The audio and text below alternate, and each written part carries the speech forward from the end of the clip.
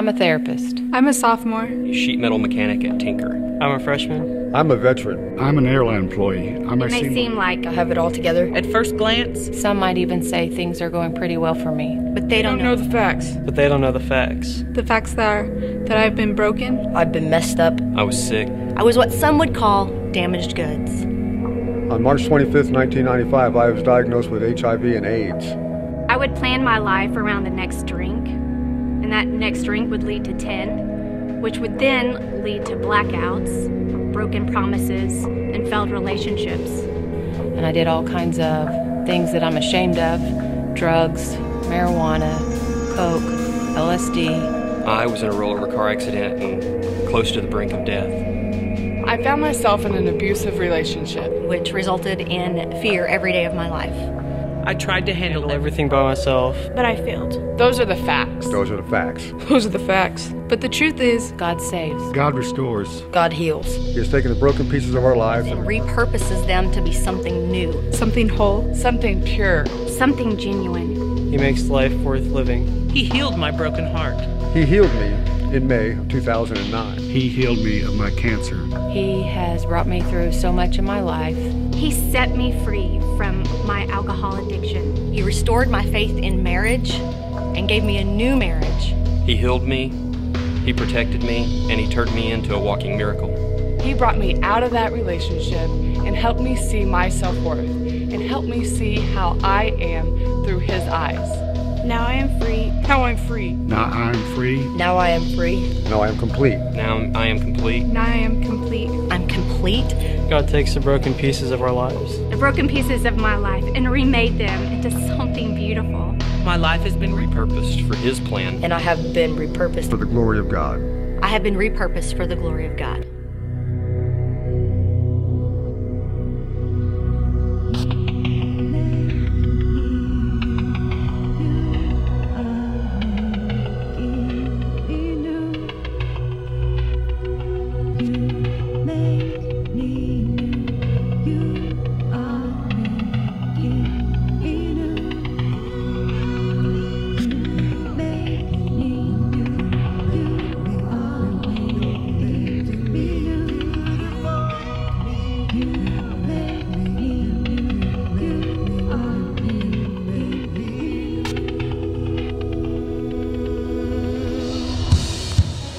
Good morning, Cornerstone. Get on your feet. Put your hands together. Come on. He is our hope. He is our peace. He is our Savior. He is our healer. His name is Jesus. We come to celebrate Him today. They tried to take Him down. They killed Him and laid Him in a borrowed tomb. But that's not the end of the story, because He is no longer there. He is alive. Come on, everybody jump, come on.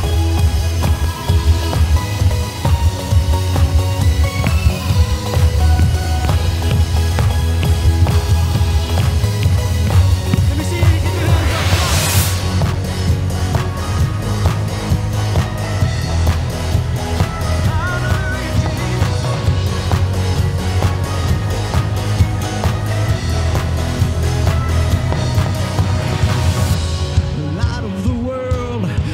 In love, taking the fall upon your shoulders. You shattered the dark as you rose to life again. You search out the earth for those who are lost, and leaving the rescued for the fallen. You're leading us home as we call upon your name. You're the God who saves. You're the hope.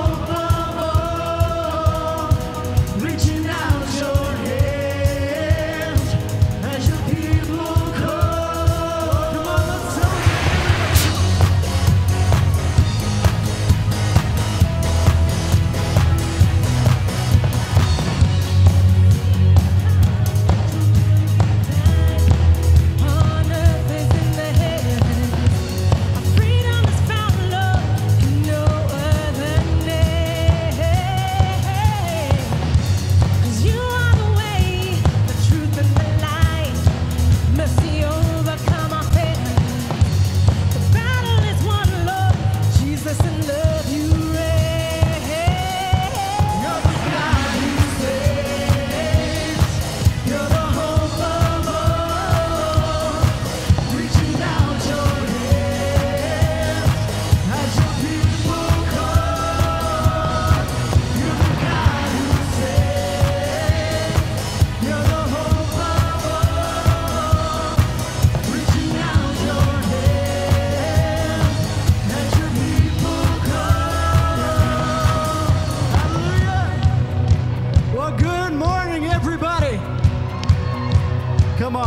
guys can do better than that. I said good morning. Happy Easter. We're glad you're here. Help us give praise to the King of Kings today. Let's sing. Light of the world, even death cannot contain. Darkness fled, it was defeated on that day. And He is alive, He is risen from the grave. All our sins are washed away. Light of the world.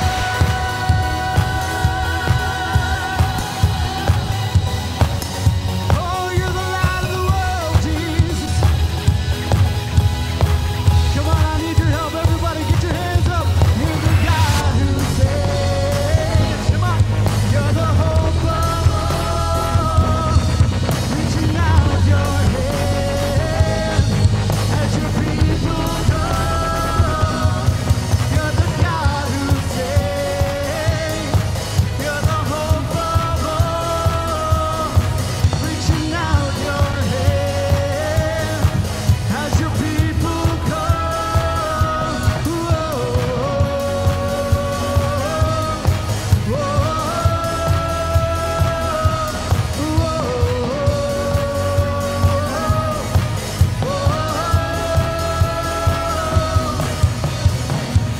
Oh, come on and give Him a great big shout of praise.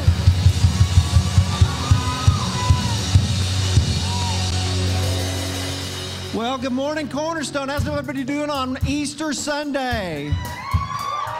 Okay, so everybody say 3. So guess what happened in 3 days? The tomb was empty, amen? Okay, so on the count of 3, I need everybody to say woot woot with me because the tomb was empty. You ready for this? Count of 3. 1, 2, 3. Woot woot, that's right. Hey, if you're our guest today, thanks for attending service with us. After service, if you would, for just a moment, stop at the information center outside. We've got a gift for you. But before we do anything, we need to have an informal survey real quick. How many of you guys, when you woke up this morning, if you were to find an Easter basket beside your bed, would rather have the following? Would you rather have truffles in it? Or would you rather have a Cadbury cream egg? Now, I know this is a difficult decision, so by sound of applause, who would rather have Lindor truffles in there? All right, now let's do Cadbury egg. I gotta say that most of you are truffle people. Yeah, that's what I'm talking about. So if you would, if you love truffles more than anybody else in this building, come find me after service, and this bag of truffles is yours. Hey, if you would, before we move on, if you would turn around and say hi to 67 people, and we're going to keep worshiping.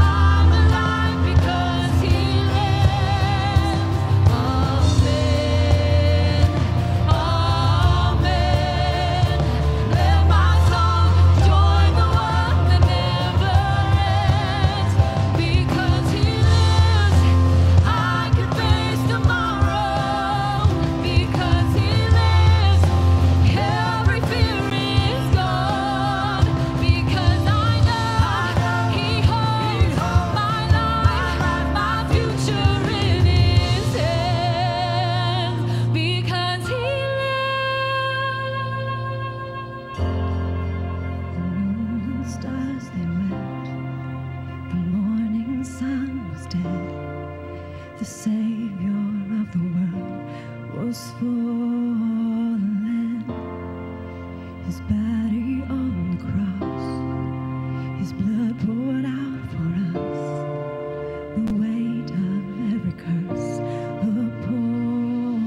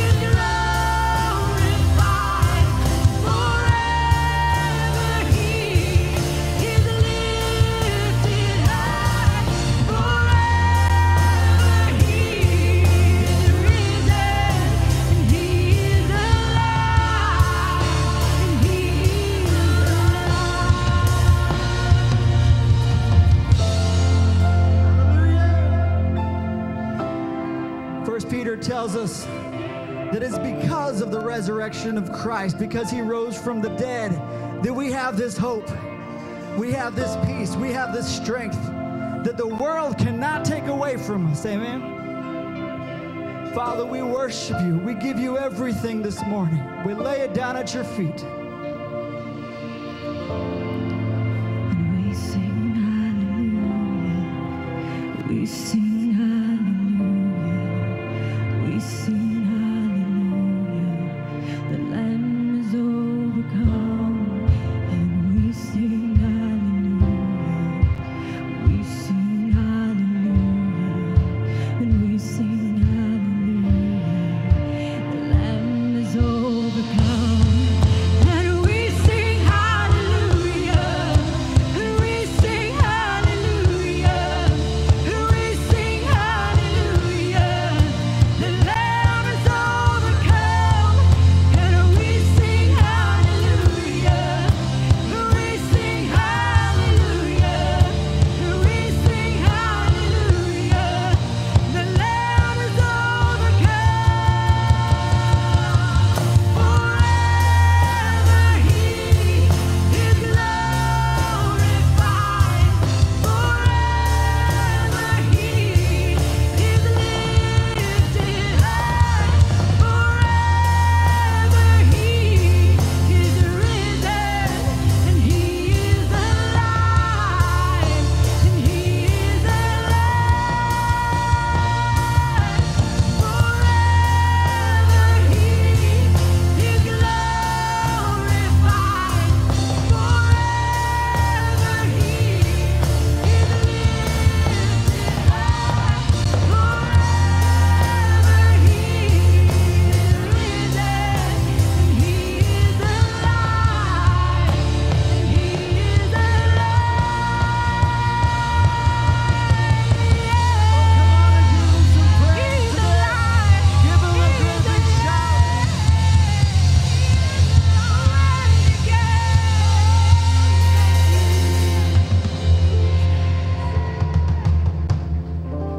Oh, help me sing this song.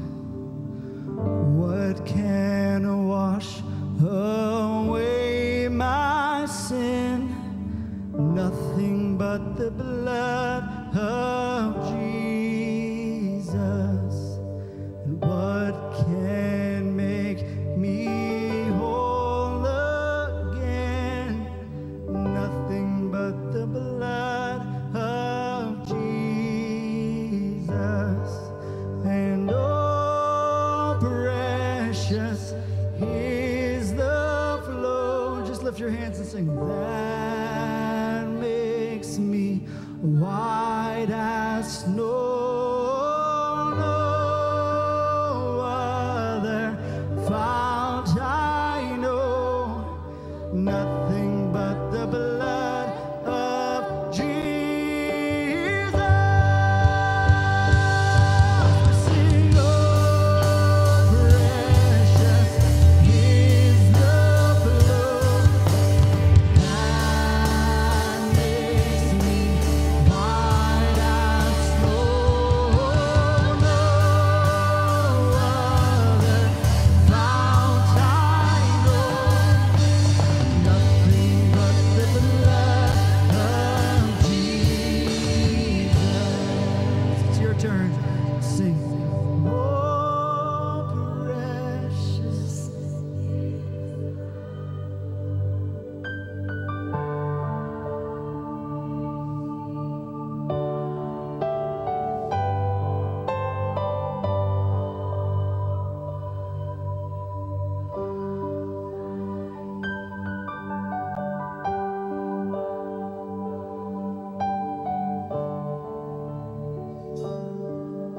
Sing nothing but the blood of Jesus.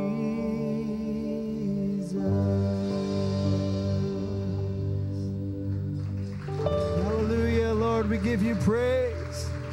Would you pray with me, church? Father, we thank you for your blood. Lord, we thank you for your mercy. We thank you for the cross. Jesus, you are good.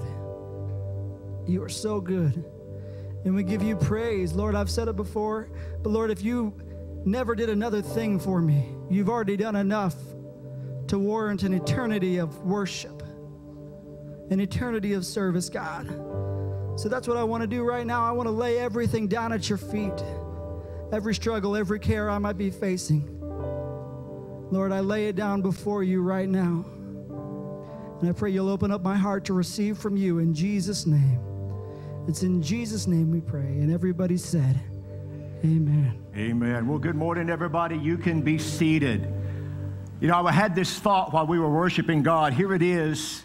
It's been 2,000 years since Jesus walked on this planet Earth. And 2,000 years later, he's still packing out the house. Amen. Something about that name, that man Jesus.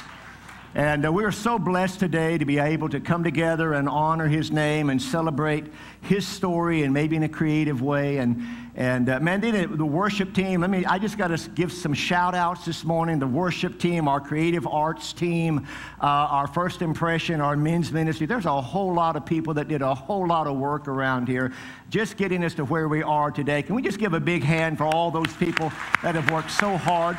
We value them and appreciate them so very, very much. Several months ago, when our creative team came to me and they said, here's the idea we have for Easter. It's repurposed. Can you work with that? And I thought about that for just a moment, and I remember thinking, that's the gospel. That is the gospel message of God taking a life and repurposing that life for a greater cause. See, God takes broken lives and lives that are without purpose or have lost their meaning, and then he repurposes them for a greater cause. See, here it is. To repurpose something is to take something that is broken or used up and then remake it for a better purpose. And let me kind of show you an idea of what I'm talking about. Any fans of Pinterest in the house? Any people that follow Pinterest? All right, check this out. You're going to appreciate what it means to repurpose some things. Here's just some things up there. And these are things that at one time had a purpose, but maybe they were wore out, maybe they were used up, but somebody found them and said, you know what, we can still use that. We're going to take that thing and we're going to give it a new meaning. We're going to give it a creative meaning. We're going to put a wow factor in it, whether it's a library piano or a tailgate that's been turned into a bench, and everything that you see up here. Somebody was creative, and they took something that other people saw as junk, maybe saw as worthless, and they said, I can make something creative out of that. That is exactly what God did with us when he repurposed our life. Then he made something incredible out of the lives and even out of the mistakes that we made sometimes. In fact, this entire platform, this stage and this pulpit has been made out of scrap wood. It was thrown away, it was scrap piled, and yet some very creative people took it and they repurposed it, and now today it is giving glory to God. And that's what we're all about, and that's what God is all about. See, here's my message in a soundbite or in a headline, is that God takes broken lives and He rearranges them, He remakes them, He refashions them for His greater purpose. And let me go ahead and give you a definition. I'm going to put this up on the screen because this is really the heartbeat of what we're saying today, is that God gets glory by taking lives that feel useless or even seem useless and then repurposing those lives by empowering them with the life of Christ. And the last half of that statement is really the key of what God does, that He repurposes them with the life of Christ. And that's Easter. See, Jesus makes the difference. Jesus adds purpose to your life. And even though your life may be broken on the outside, God starts from the inside and works from the inside out. Yet He takes that broken physical life. He doesn't repurpose you on the inside. He gives you a whole new beginning on the inside. But He takes that broken life and maybe the circumstances of your life, and He repurposes those things for a greater cause. Listen, every one of us here have a story. Every one of us here have a past. But God can use that past and take advantage of it. And I'm going to share this. I don't think the person would mind at all. I actually had somebody left the first service, and they said, I got to talk to you for just a moment. I said, do you really mean that everybody's welcome here? Because I've been places where I wasn't welcome. Am I welcome here? How many know that God's house is open to everybody? Amen? That we welcome people into the presence of God. See, Jesus, in His earthly ministry, was always seeking out damaged goods in order to repurpose their lives. And I'll give you some examples from the New Testament. And one was the woman at the well. If you remember that story, Jesus came through town on purpose looking for this woman. And He found this woman and He began to talk to her about her life. He began to reveal to her the brokenness of her life.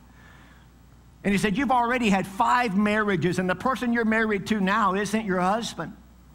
And she said, how do you know these things? And then the light came on, and she said, you must be the one that we've heard about. You must be the Savior. You must be Jesus. And He loved on her, and He didn't condemn her for her past, but because He loved her where she was, she left and went home to her village, and she said, there's a man that told me everything about my life. You've got to come hear him. And he repurposed her life and gave her meaning. She became an evangelist, and the Bible says her whole town turned out and believed on Jesus.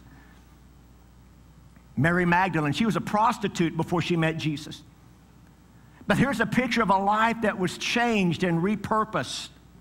In fact, here's such an incredible story about her life that when she met Jesus and she worshiped Jesus, she became the King David of the New Testament. She was the worshiper of the New Testament, so much to the fact that Jesus said this. He said, wherever you preach my message, wherever you tell my story, you tell her story, the story of a changed life and how she went from a prostitute to a praiser, how she entered in a life of worship because He repurposed her and changed her life.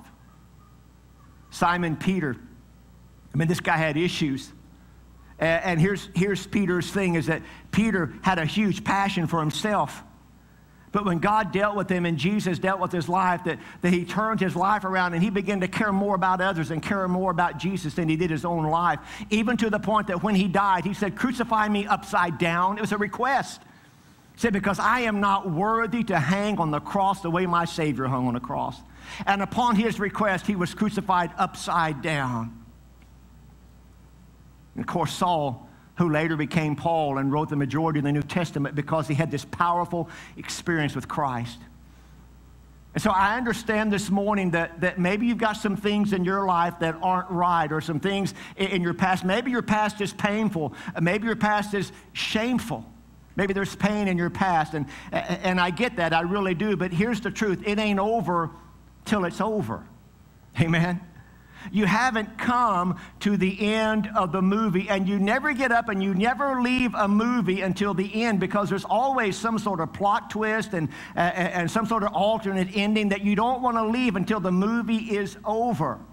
And when God is sitting in the director's chair, I promise you, He's going to make sure that your life and your story has a happy ending in it. Let me tell you two truths, two very important truths about your future. Number one is this: God has a plan for your life, and it's good. Jeremiah 29:11, and this is from the 26th translation, says, "For I know the plans I have for you, declares the Lord. Plans to prosper you and not to harm you. Plans to give you a hope and a future." Look at that word hope for just a moment. How many of you realize this morning you can't live life without hope? If you take hope out of the equation and you take hope out of someone's life, that life becomes too heavy and too burdensome. It is too hard to go through life without hope. It makes life miserable, painful, and unbearable. And someone made this statement, and I wholeheartedly agree with this statement, that they said that hopelessness is the undertaker's best friend. Anybody know what I mean by that? What it means is this: that if you don't have hope in your life, if you can't see your way out, if you never have a vision of your life getting better, then your life is as good as over. If you don't see a way out and a better life, you'll give up. But God wants to give you hope this morning by repurposing your life for a greater cause. And I don't know all the details, and I don't know all the intricate details of your life, but I can tell you part of our purpose on this earth is to know Him. I mean, that's the most important thing, is that we know Him and experience Him. And then when we know Him, we make Him known to others, whether it's through our lifestyle or through our words or whatever. That's our purpose. There's no greater meaning. God puts us here before He puts us into eternity. And we're here for a reason, that we might know Him. Let me ask another question. How many of you here have ever failed in life? The rest of you need to be here for the brand new series. Starts next week, called Liars Are Friars in the Lake of Fire. Do you just feel the love out of that message? Amen. No, I'm kidding. I'm kidding. I really am starting a new series next week, and this is a quick infomercial. We're starting a brand new 3-part series next week entitled, What Happens When I Die? And I'm going to share with you some very interesting things. So the Bible has a lot to say about life after life. And I'm going to show you what happens when you die suddenly, maybe in an accident or drop dead of a heart attack. I'm going to show you what happens when you die that way. I'm going to show you what happens when you die on your deathbed and you lay there and you linger there, and maybe you have time to cross over. And I'm going to show you how to think outside the grave, so to speak. And there's a lot of things that God's going to reveal to us. But let's get back to this that we're talking about this morning, this thing called failure, this thing that all of us face. See, here's what we have to accept. We have to accept the fact that we're human, every one of us. And that means the possibility of us making a mistake are somewhere around the 100% mark. Simply saying that all of us are going to fail and all of us are going to make mistakes. And what happens, though, is that when we fail, we have this tendency to relive that moment, to relive that mistake. And we think about it over and over and over in our lives, and we nurse it and we rehearse it, and that's not a good thing. Because nursing and rehearsing that mistake tends to paralyze us. And it paralyzes us with fear, or with the fear of hopelessness. And one of Satan's greatest tools that he uses to control our lives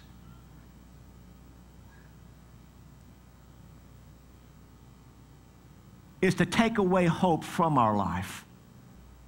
To think that we'll never see a greater future or a better tomorrow. But if anyone has ever told you, hey, there's no hope, don't believe them.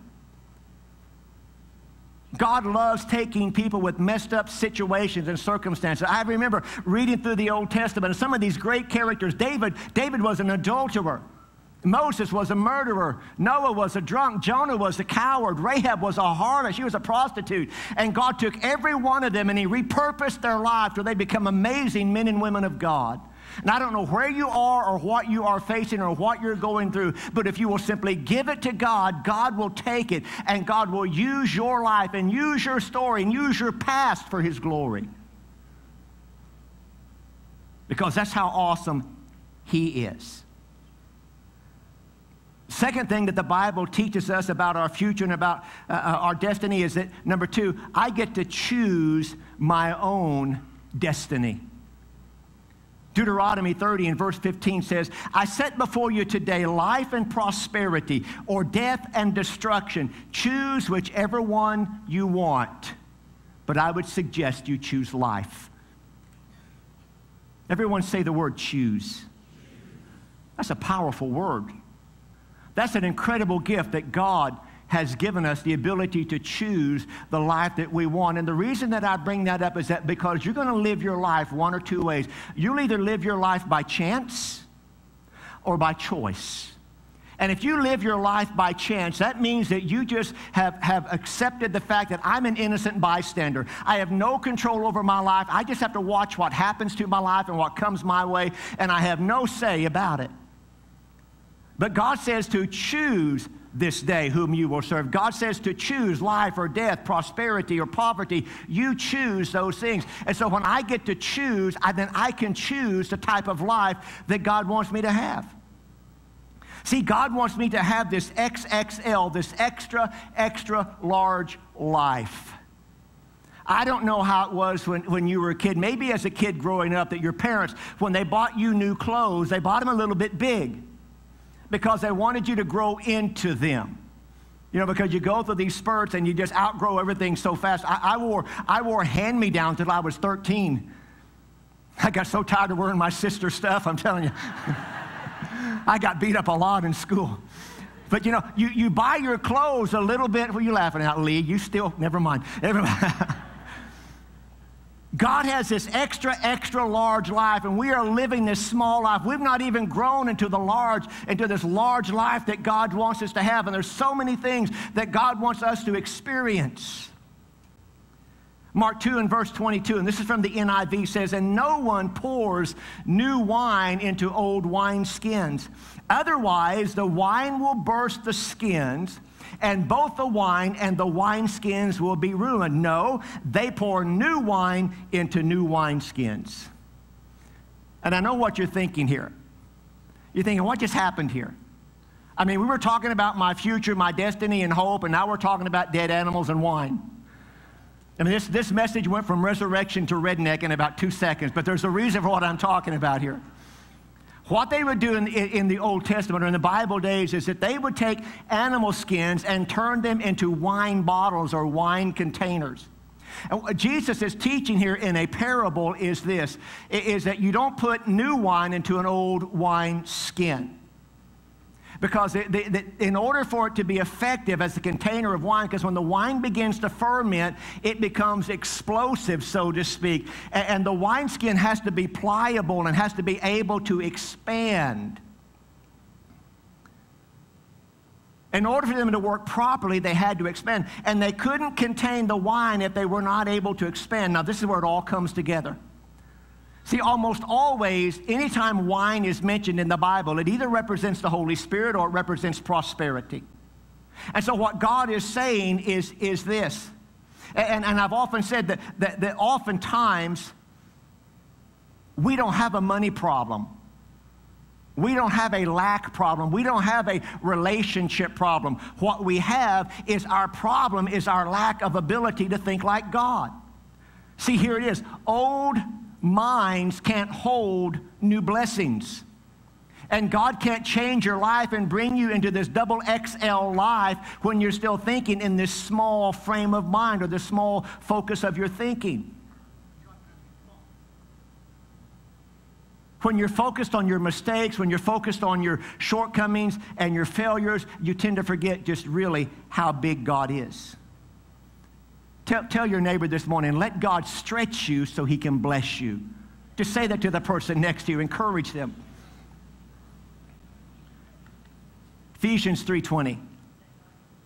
I love this verse. I'm going to try to make this verse really, really clear today.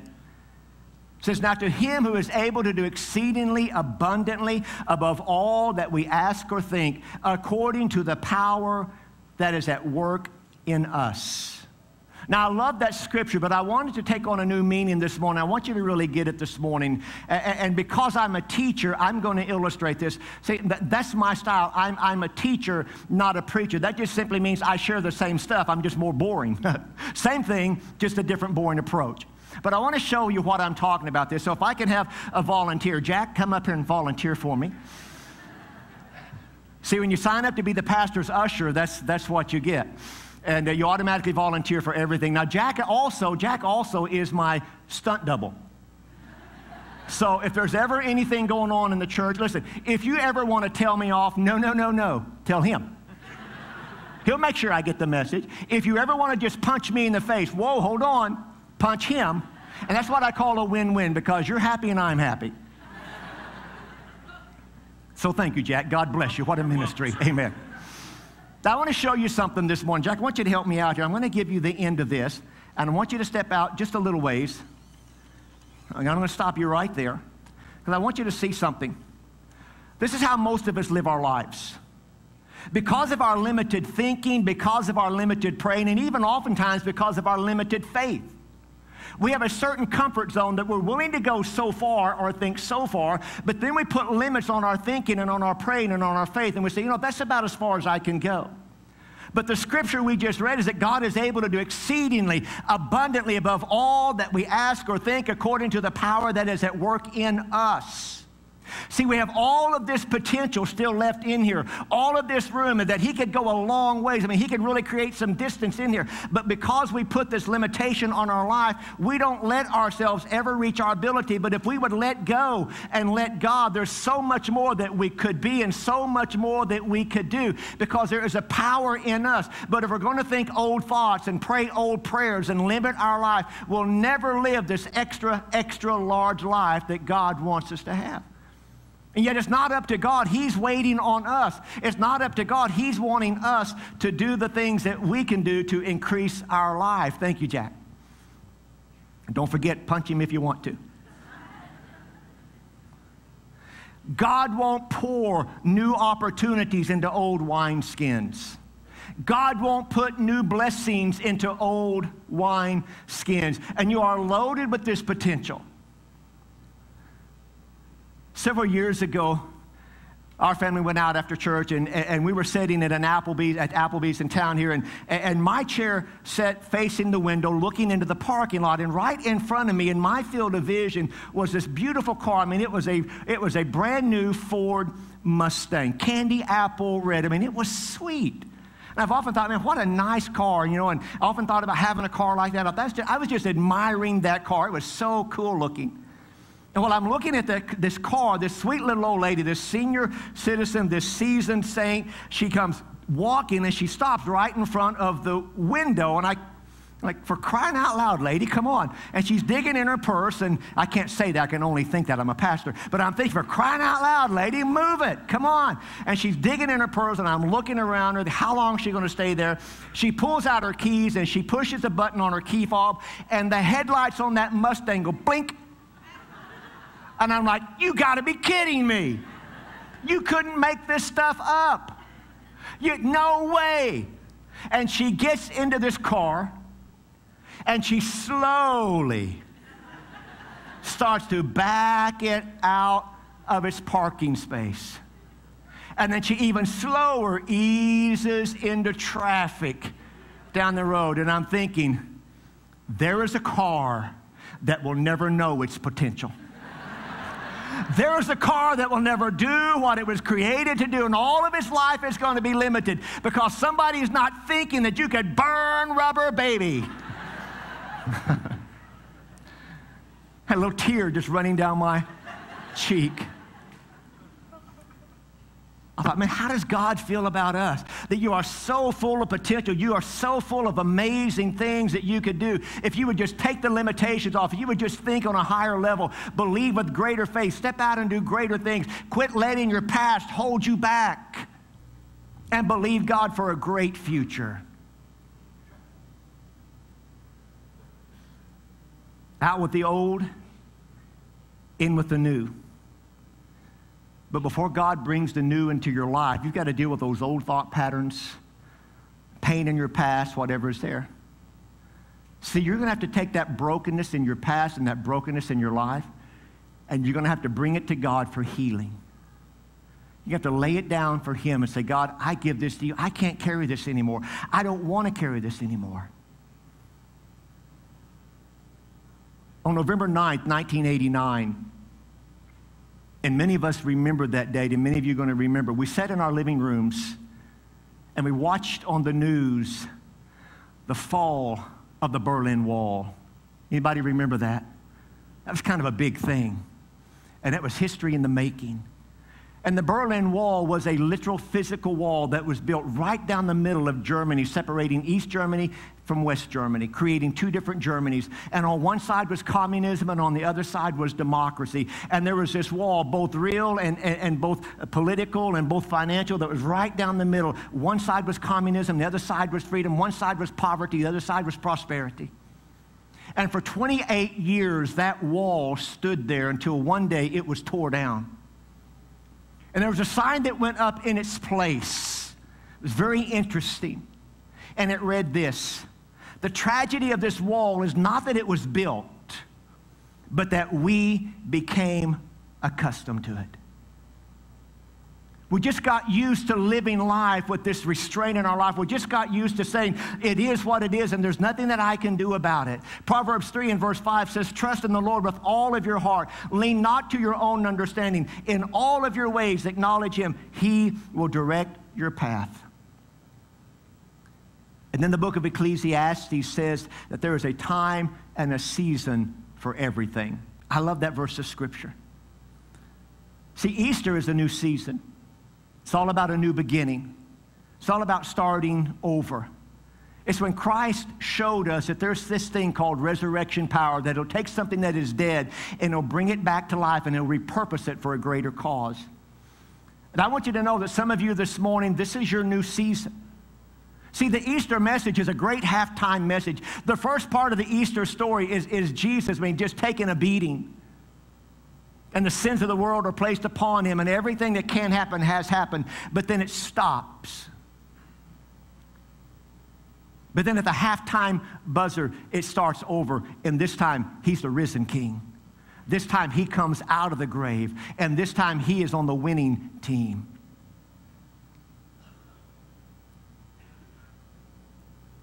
This is your new season. And all of those old things from your past don't belong in your new season. I have a friend that recently built a new house, a beautiful house.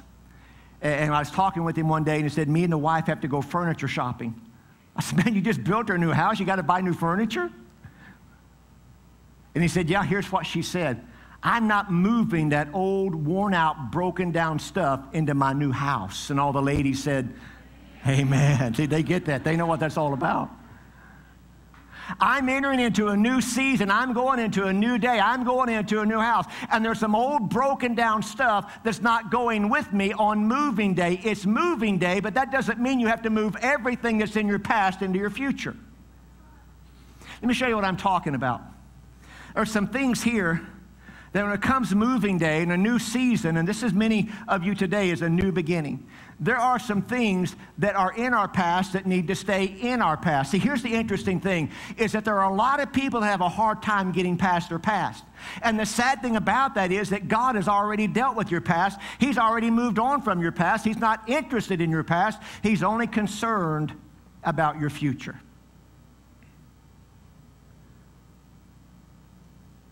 And one of the things that we don't want to carry into our new season is regrets.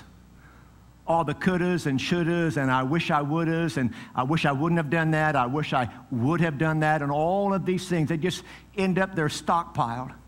But so many people, when they want to go into a new season, they package that stuff up and they say, come on, I'm going to bring this with me. And you really don't move into a new season at all. There are some things that we need to leave behind us. Now, here's a very sobering revelation about you. You might want to write this down. You ain't getting any younger. I hate to be the one to tell you that, but you ain't getting any younger. And it's time to maximize the moment, that if you're going to do anything for God, do it now. If you're going to do anything with a new life, do it now. What are you waiting for? See, you're not as young as you used to be, and you're not as young as you think you are. I know, I hear the crying in the back. Make your life count, because all of us have wasted enough time. We've wasted too much time doing our own thing. We've wasted too much time worrying about stuff that we can't change or that's already happened. We've wasted too much time trying to get people to accept you and love you and believe in you and approve of you. Because at the end of the day, all you need is God's approval. Wasted too much time listening to your drama mama, to the deadbeat dudes in your life. It's time to pursue things that matter and that make a difference, and to move on to your new season. Deal with the failures in your life. See, there's two ways to deal with failure, because we've already established that all of us are going to fail. But there's two ways to deal with failure. You can take the Humpty Dumpty approach. That is, that when you fall, you can just break and shatter and all the king's horses and all the king's men, but you can't put it back together again, and your life never gets any better. You just kind of wallow in that brokenness of your life. Or you can take the rubber ball approach. Now, here's the thing I love about that. When you drop a rubber ball, it bounces back up. And here's the really neat thing about that. It doesn't hit the ground and then stay there saying, well, this sucks. I mean, how awful is this? I hit the ground. I mean, the moment it hits the ground, it is coming back up. There's no need wallowing in the past. If you've made a mistake, if you need forgiveness, no need carrying that thing around. Confess it to God right then and move on with your life. You can either wallow or you can bounce back. Tell your neighbor it's time to get your bounce back, baby.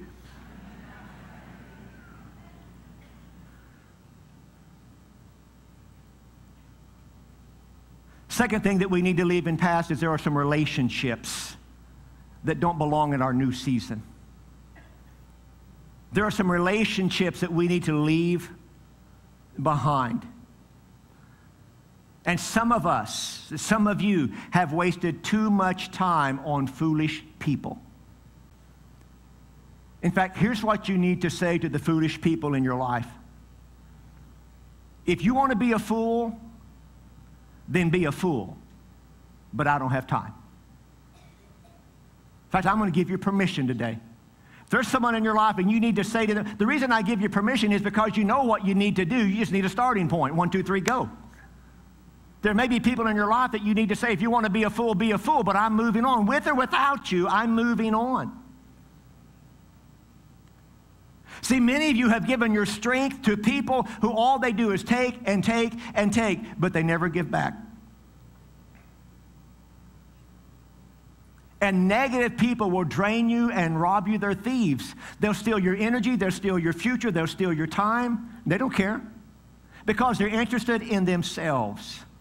And what you need to begin to do is to pray, God, put people in my life who will make me better. Put people in my life who will challenge me, who will help me to think about others, who will help me to make a difference.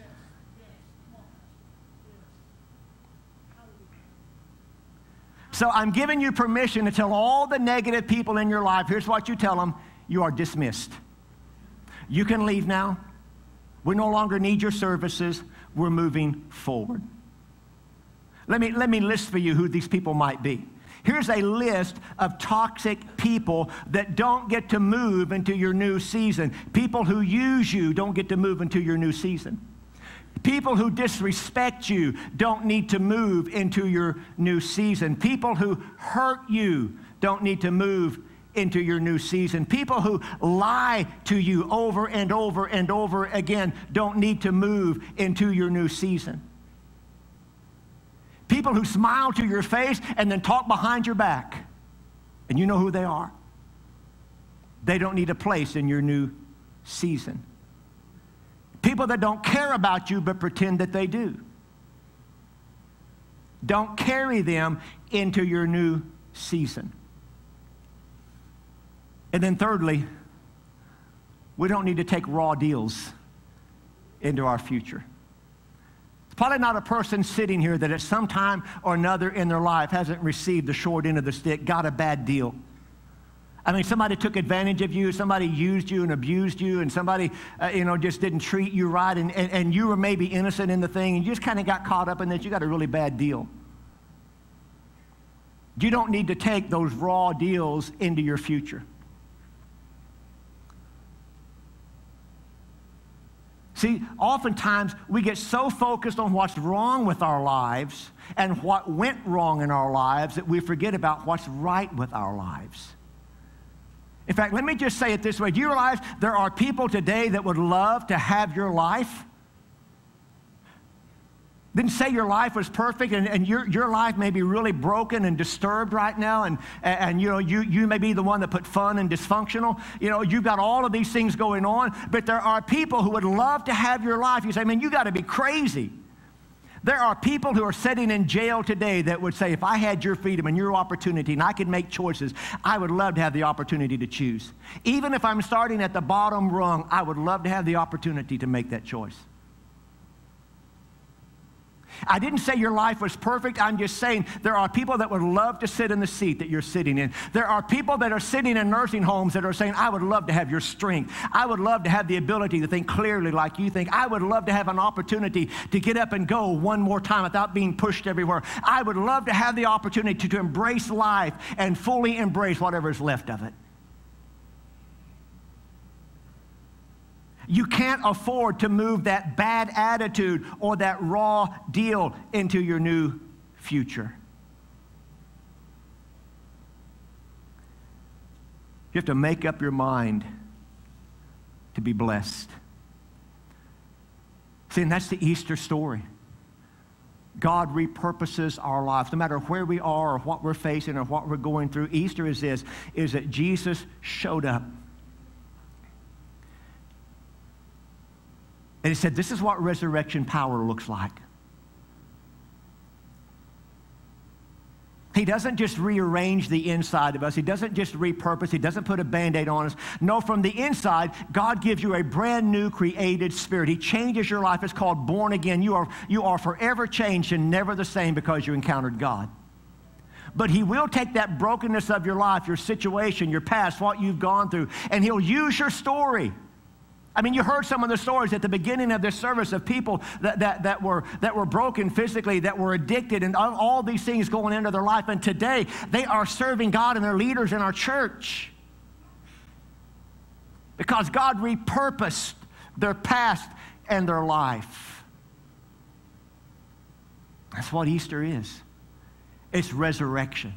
It's not just Jesus getting up from the dead, but it's him moving into your situation.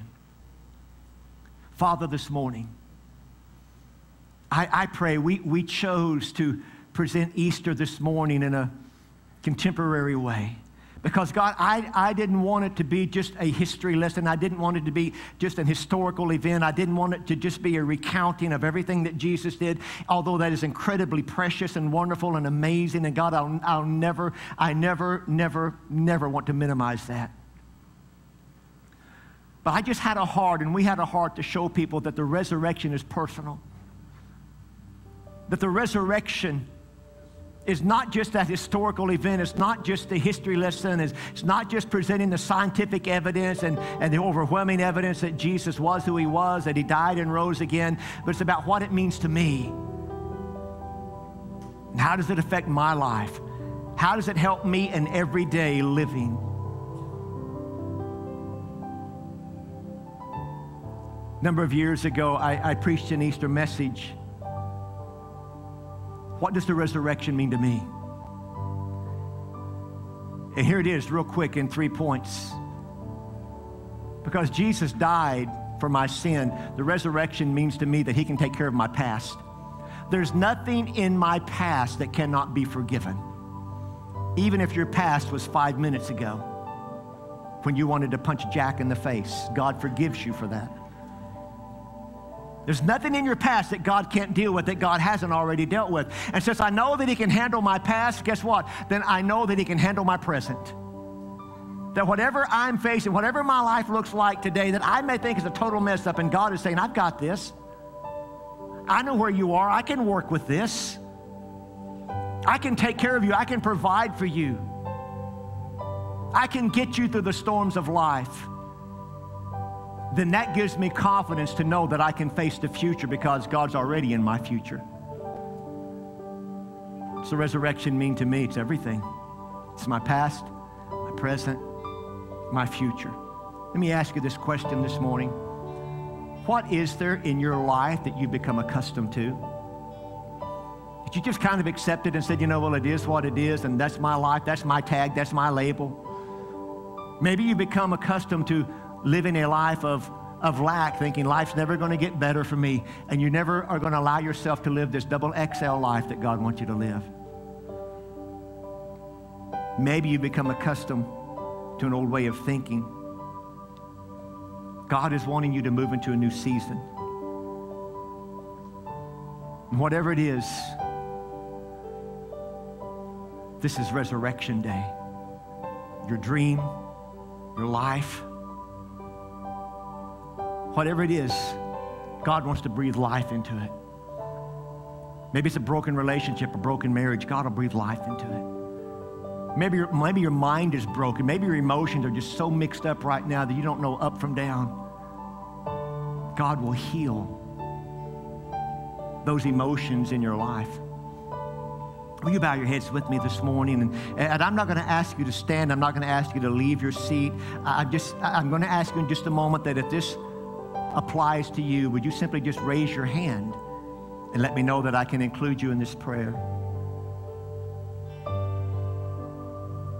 That if you're here this morning and you've never given your life to Christ, I mean for real, that you just surrendered it all and said, God, here it is, I give it to you.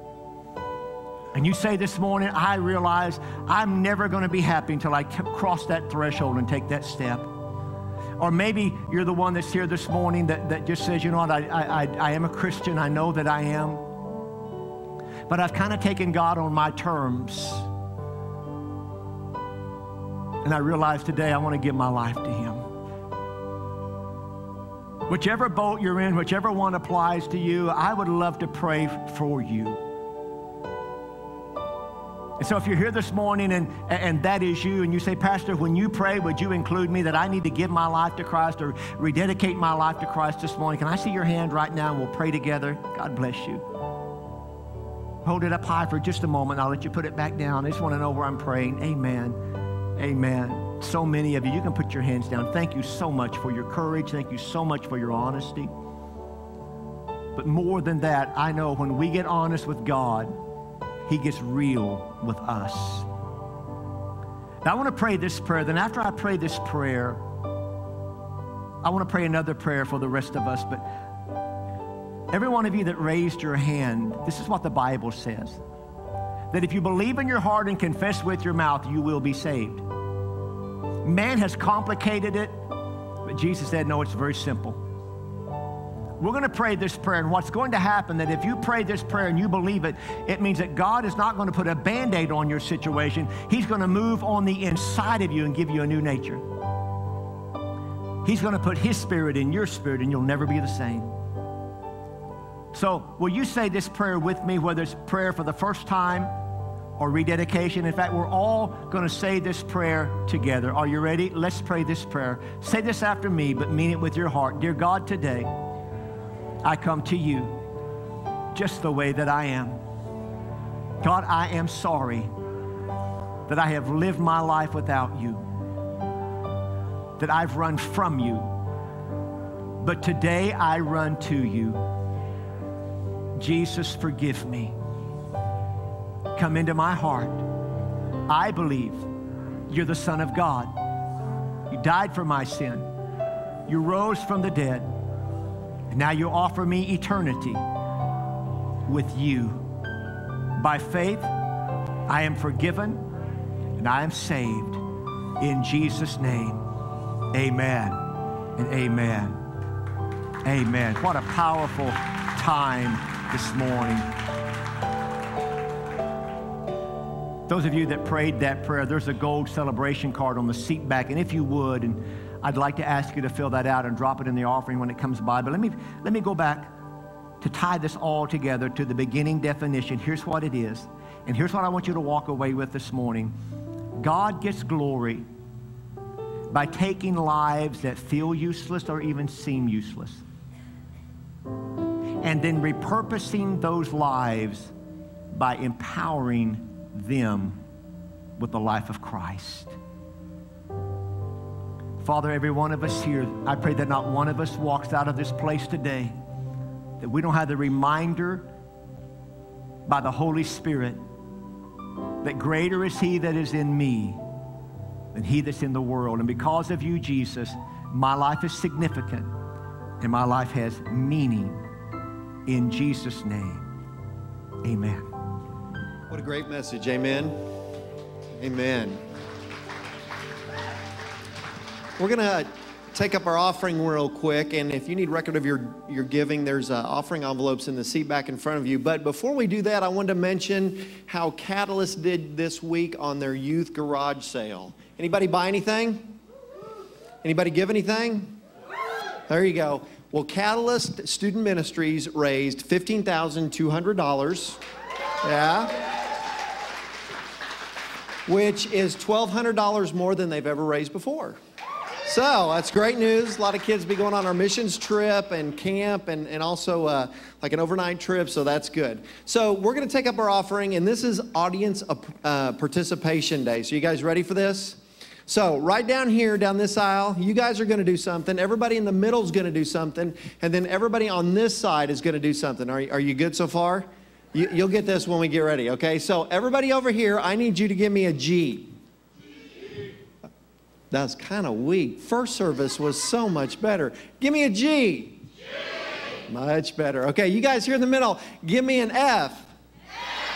Okay, you guys over here, give me an O. O. All right, GFO, what does it stand for? It stands for giving for others. Everybody say others. That's right. How many of you guys in here would admit that you've been repurposed in your life? We all have, right? And so when we give, the whole idea of our giving is we're giving so that others can be repurposed, that they can hear the truth of the gospel, that their lives can be changed by ministry that happens here at the church. So I encourage you guys, if you're a guest today, if you're a regular member, if you believe that giving can change others' lives, that they can be repurposed, please participate in our offering. Father, as we come before you today, I thank you for the opportunity to give. I thank you for the word we've heard about your grace and your mercy and how you change our lives through repurposing. God, as this money is given, I thank you that ministry will go forth and people, lives, marriages, kids, relationships will all be changed because of what Christ did for us on the cross. Everyone said, in Jesus' name, amen. Thank you for worshiping with us today. I'm Heather, and I want to fill you in on what's happening this week at Cornerstone. Hey Cornerstone moms, are you looking to spend some quality time with that favorite son of yours that is in 5th grade or under? Maybe you have more than one favorite son. Bring them all. Come join us at Catalyst on Friday, April 10th at 6:30 p.m. for our mother-son dynamic duo competition. This will be an evening of competitive games, pizza, candy, prizes, and lots of laughter. Come dressed as your favorite dynamic duo, and we'll give an award for the best costume. Tickets are $10. This includes mom and son, and are available at the Connection Center or online at cornerstone.tv. It's that time of year again when we get to bless the Mid-Dale Food Pantry. Our donations go directly towards feeding families in our local community. Sunday, April 26th, please leave your groceries in a bag or sack at the bumper of your car when you come into church. Our Rayman will pick them up and will load them into our trailer. Delivery will be made the following Monday to the pantry. Now here's what we need you to bring: rice, sugar, peanut butter, mac and cheese, ramen noodles, dry beans, and Ziploc baggies, gallon or quart size. Thank you for taking Jesus to others. Saturday, April 25th from 9 a.m. to 5 p.m., our Dry Gulch campers, sponsors, and parents will be waiting to wash your car at Catalyst. This is one of our many events to raise funds to send our kids to camp in June. The car wash is free, but your generous donations are welcome. We'll also have popcorn and drinks for sale. If you need more information on these events or any other upcoming events, visit us online at cornerstone.tv or on social media. All right, Cornerstone, did you enjoy the service this morning? Amen. Thank you so much for coming. You are dismissed. Have a great week, and we hope to see you back here next Sunday.